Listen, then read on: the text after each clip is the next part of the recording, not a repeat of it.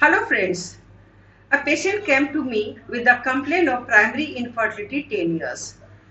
She has taken treatment at various places and everywhere investigation was done. All the reports was normal. Husband report was also normal. But the HSC report was controversial. That was done 2-3 places. For the confirmation of tubal patency, laparoscopic diagnostic together with the lapendi was planned.